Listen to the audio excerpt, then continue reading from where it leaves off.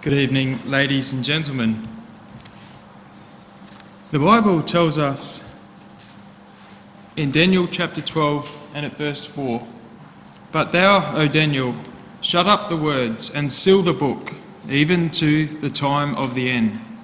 Many shall run to and fro, and knowledge shall increase."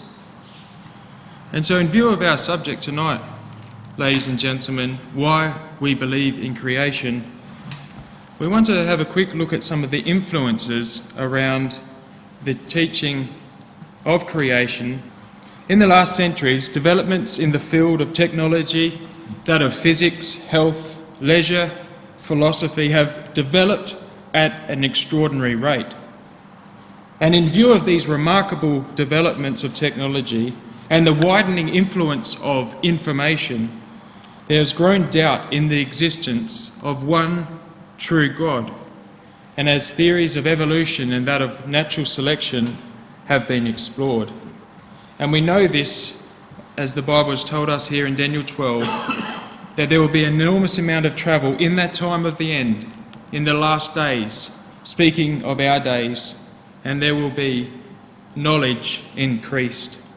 To the extent that man's knowledge has increased and information regarding all manner of things has increased enormously, man has found himself more and more trusting in his own thoughts and his own imagination, has developed theories by where men have come from and the world itself was made. And there's one thing that's in common with all these surmisings, for that's what they are, theories, for that's what they are, for it is really not a science. All of these abstract ways of thought have one thing in common, and that is they are all void of the acknowledgement of God. A materialistic philosophy has gained ground in the recent times, which explains life in terms that have left out God and found man himself in control and at the centre of everything. And man himself, especially in the last century, has found himself in control of enormous forces in the development of the arms industry and the space industry, aerospace industry, where he's penetrated previously unknown areas of space. Man has seen himself as the governor of the earth. And by seeing this development into space, man has even stated quite proudly that man has conquered space. Men imagine themselves as the governors, but they also see the appalling destruction that comes about by these developments. And it has caused doubt in others to believe in an existent creator who could see such appalling destruction and allow it to happen on an earth on which he controls. In all that man has done and the coinciding destruction which he has caused through the development of such technologies, we must ask the question, what has man developed any more than what God has provided? Man has certainly used the materials that have been provided by the Creator, but has he really created anything new of its own? Whereby the theory of evolution claims that creation in all its complexities and diversities, from chance and not from the hands of an intellectual creator with a well-defined purpose in mind. In every country, the importance of the Bible has steadily lost ground and has been pushed into the background. And morals themselves have been eroded away and relaxed. And the concept, the fundamental concept, a foundation of the Bible, of a Heavenly Father, has grown dim the principle on the earth today in the natural father of the family. And of course, divorce and the ramifications from the breakup of the nucleus of the family has affected society enormously. Man has generally turned his back on God, and the ramifications of such can be seen. So we can see that the teaching of evolution and of natural selection and other theories that are not based on the divine Bible have other ramifications outside of their initial intention. and has contributed to destroying man's confidence in the existence of one true God. Evolution is not a science. The theory itself is false, but there is no way that the science behind it or the theory behind it can be replicated or can be tested or can be proven indisputably beyond doubt. The theories outside of what the Bible clearly teaches are propounded on the basis of implications of circumstantial evidence that really fail to satisfy a truly inquiring mind. This theory cannot provide any answers to the insurmountable problems facing society, and yet it is itself responsible for the decline of morals in the breakup of society. But the Bible, in contrast, with its remarkable confirmation of prophecy, has been vindicated beyond all shadow of doubt by the amazing fulfilments it can direct to a satisfying way of life that provides for the good of humanity, but also presents a hope for the future for those that are willing to listen. And so the Apostle Paul warns in 1 Timothy 6 verse 20, "O Timothy, keep that which is committed to thy trust," speaking of the teachings from the Bible.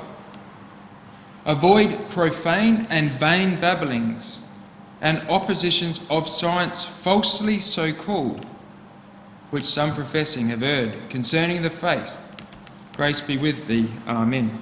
And so the Apostle warns here that there is nothing to be gained by the profane and vain babblings and oppositions to the Bible teaching. It is unproven and in itself declares it has missing links, but it is projected on believers and all mankind and is taught as a fact. It is taught as if it is true beyond any doubt. But in all that it does, the damage it causes, one of the greatest is it erodes the trust in God, and it completely discredits the Bible, which of course is amongst its greatest crimes. And man has pursued and undertaken various feats. But when we look in the contrast of the majesty of the heavens and the complexity of design and the beauty of creation, it fails to register as something to be compared to it. No man has ever created an electron or the smallest quantity of tungsten. No man has ever created any scrap of copper that are used in the cable and in the electrical components. And so the vast developments in technology, in the electrical components and computers and such like that man has professed his greatest achievements in, all these components that have advanced the triumph of man's ingenuity are completely dependent upon the elements that he never made but found, and who, of course, put them in the first place, and who gave man the intellectual knowledge, who gave man the ingenuity to be able to discover, to do, the hands, the feet, the mind. And so it is the Creator we need to turn our face and not to the creation of mankind. Consider the human body briefly. A necessary function of the human body on a very regular basis, daily or nightly, is sleep.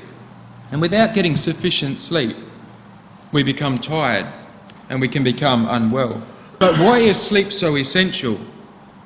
By asking a doctor or physician or those in the medical field, you discover that it is not known why we need to sleep. We know it is extremely important that we do sleep.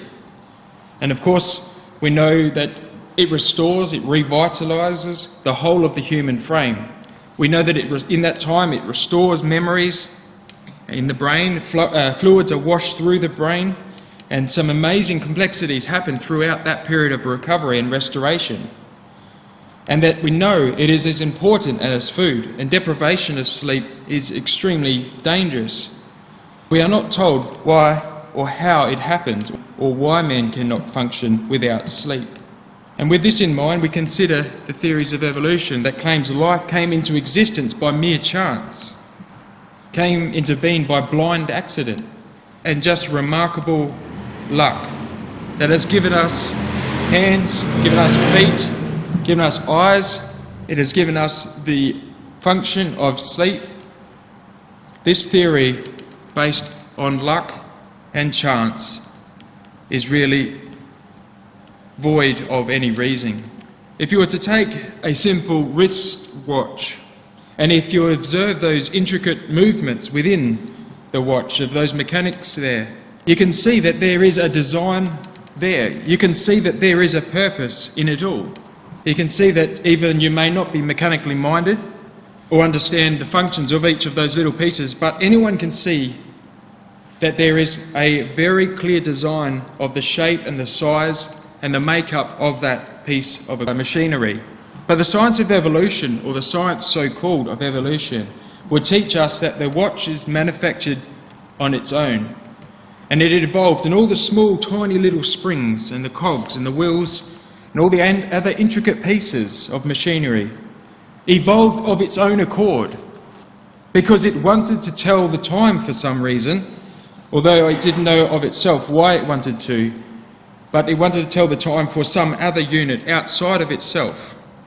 And so therefore, working with forces outside of itself and a desire from within, it ultimately became a smooth working watch.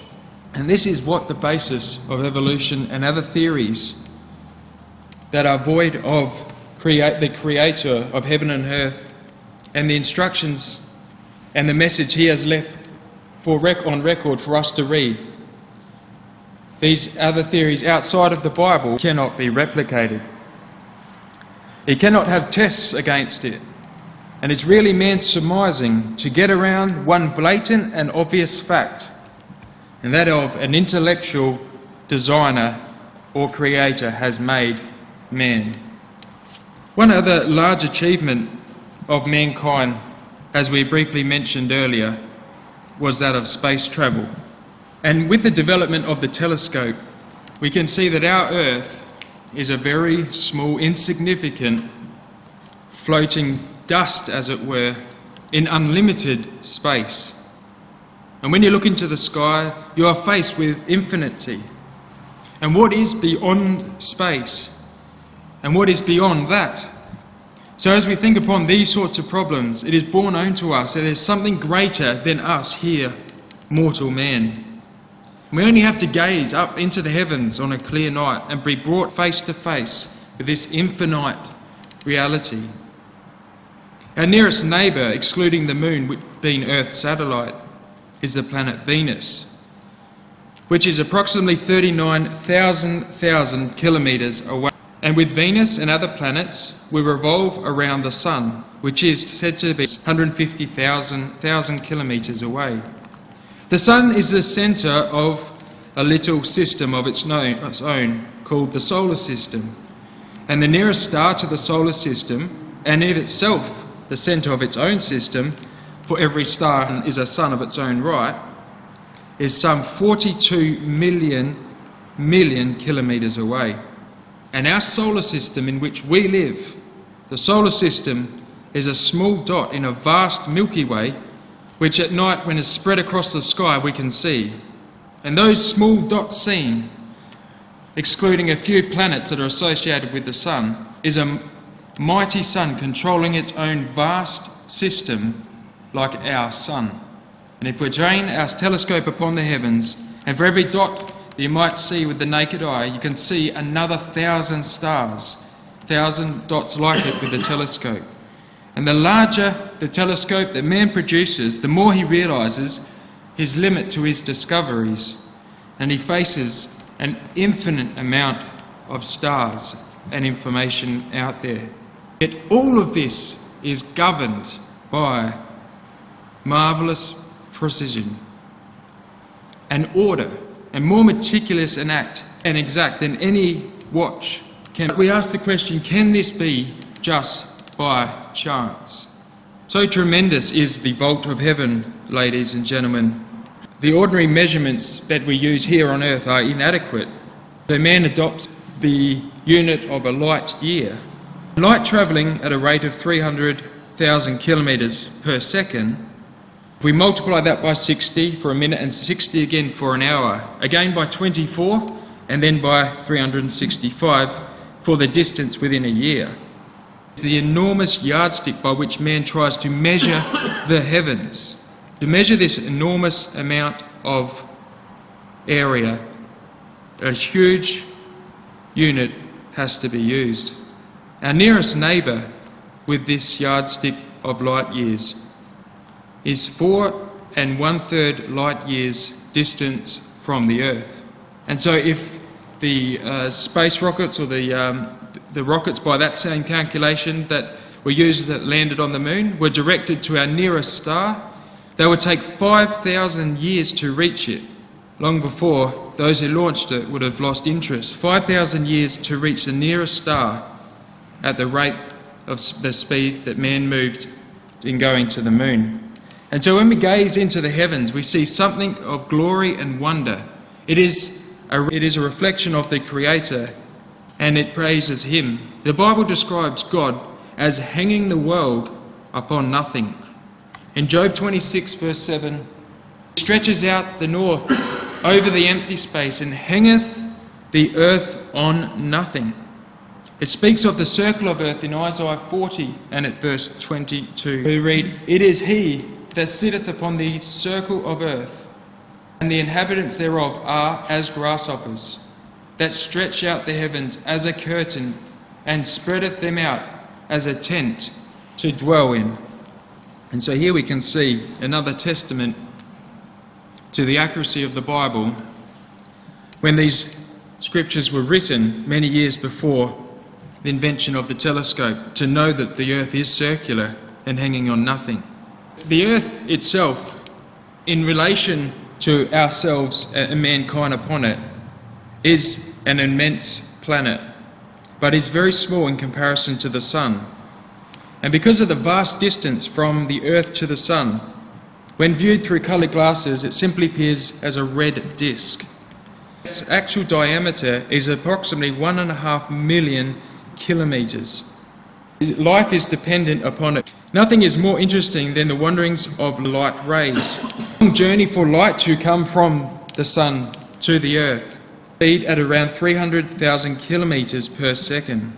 And upon the earth, leaning on plants and on grass, the process of photosynthesis, every blade of grass seizes the light, and the solar heat becomes imprisoned in its fragile organism.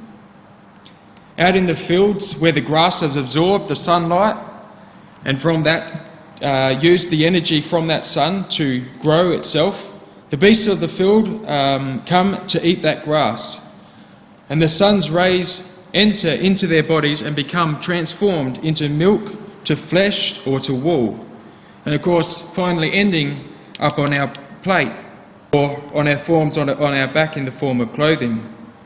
And we can admire the gratitude and the magnificence of the sun, which provides what it provides in the rays, and what it really means for life and for man. We can respond to the wisdom of God by giving thanks for His wonderful creation, and at the same time disproving those of evolution. See the importance of the sun and the dependence of life on earth of the sun. The Lord Jesus Christ Himself proclaimed, in John 8 verse 12, "I am the light of the world. He that followed me shall not walk in darkness, but shall have the light of life." The Lord Jesus Christ, as we say, is symbolised in the Bible as the sun. And as all things on earth, the living are dependent on the sun's rays, and so all those who wish to live forever in the kingdom age are dependent on the Lord Jesus Christ. In Psalm 72 and at verse 17, we read, "His name shall endure forever. His name shall be continued as long as the sun, and man shall be blessed in him. All nations shall call him blessed."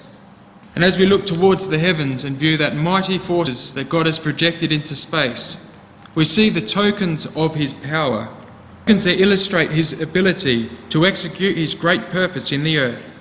God's power is not limited to that of infinite space, but that here on earth can be used, and is told in the last days when our Lord Jesus Christ returns. In Daniel 2 verse 44 we read, God of heaven shall set up a kingdom which shall never be destroyed, and the kingdom shall not be left to other people, but it shall break in pieces and consume all kingdoms, and shall stand forever.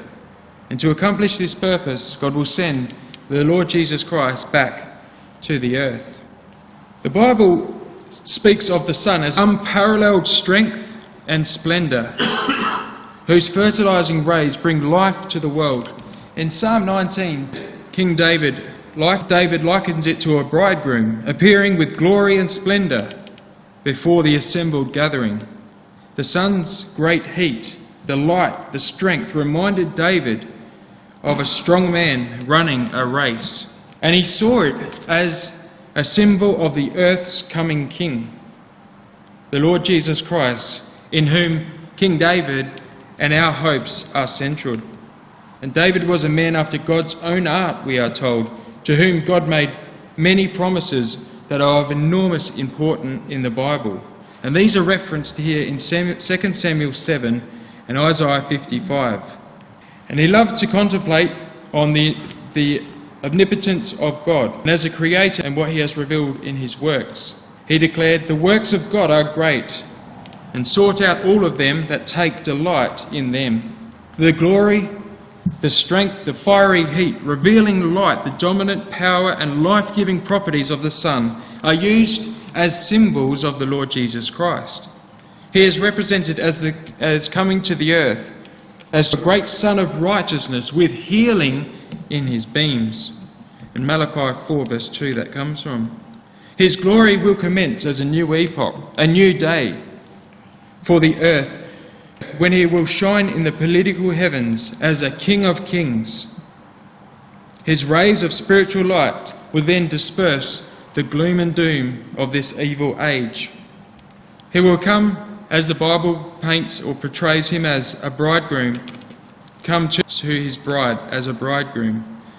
In Revelation 19, he will come as a bridegroom to his awaiting bride, and she comprises all those things earnestly sought to live in accordance with the anticipation of his coming, and join to him in immortality, and live forever and reign upon the earth, as a strong man coming to return to a strong man to run a race.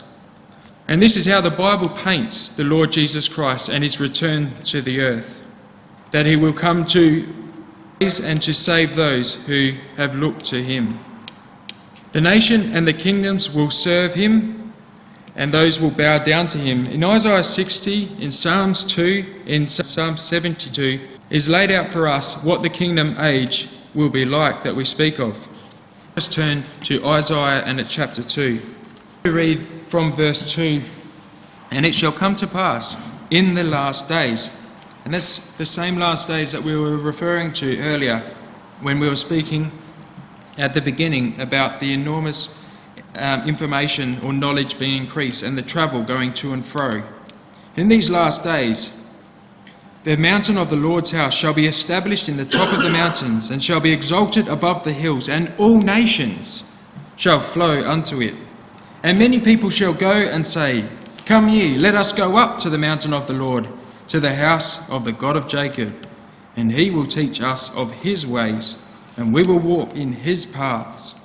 For out of Zion shall go forth the law, and the word of the Lord from Jerusalem." And so here we can see that mankind, many nations, all nations, many people shall come up to Jerusalem to be taught and to learn of the things of the Bible and the ways of God. For mankind, without the influence of the Bible, is very void of the understanding of God. And speaking of this King, the Lord Jesus Christ, which in the Bible is typed as that sun, that bright and shining star that sends its rays to the earth to nourish and give life to all. It tells us in verse 4, "And he shall judge among the nations, and shall rebuke many people, And they shall beat their swords into plowshares, and their spears into pruning hooks. Nation shall not lift up sword against nation, neither shall they learn war any more. O house of Jacob, come ye, let us walk in the light of the Lord. And friends, we can marvel at the enormous complexities of creation that are silent testimonies that the earth truly was created and hasn't come about by mere chance. The human body, in its intricacy, piece of living mechanism, the bloodstream, the lungs and so forth, all working hard and consistently in a human body to maintain life. And yet, so wonderfully is this done, is unnoticed by us and happens subconsciously, and we only really notice it if something goes wrong or we become sick. How can this be all of chance, is what that question we ask. The Bible teaches that man was made for the glory of God and was given an intellect to reflect his glory. And one of the marvellous mechanisms of the body to consider, and that which takes in the light given by the sun, comes in through the eyes. And scientists tell us that light is discrete bundles of energy or small wavelengths, and that we can see the spectrum when the rain falls through a rainbow. But this light reflects onto the retina at the back of the eye, and we can then, through our sight, appreciate the light and the colour through the sight of our eyes. And there's a delicate membrane at the back of the eyes that vibrates at the distinct increment of the light. And for it to be able to see violet, the shortest of the rays of light, the retina vibrates at a tremendous rate of 75,000 vibrations per second. And so no wonder the psalmist declared of the Creator, I will praise thee, for I am fearfully and wonderfully made. Marvellous are thy works, and that my soul knoweth right well. This is from Psalm 139, verse 14. When you consider the beehive, when you consider many of these things in nature, the creation of God, it is beyond all doubt, we believe, that this could come about by chance. And the exact angles within the honeycomb to be able to make the maximum strength, to have the greatest efficiency of materials, and the angles that need to be so exact each time to get that strength in the wax is so precise that it really cannot be anything else but intellectual design. The Bible reveals its purpose on the earth. The Bible tells us in Numbers 14 and at verse 21, the whole earth shall be filled with the glory of the Lord, as the waters cover the sea. And this, ladies and gentlemen, is the Creator of heaven and earth. And this is why we believe in creation. We believe that the Bible tells us further the Lord Jesus Christ will return to the earth to set up his kingdom as prophesied. And it will come about as reliably and as certain as his other prophecies in the past. And as surely as night follows day, the Lord Jesus Christ will return to the earth. Thank you.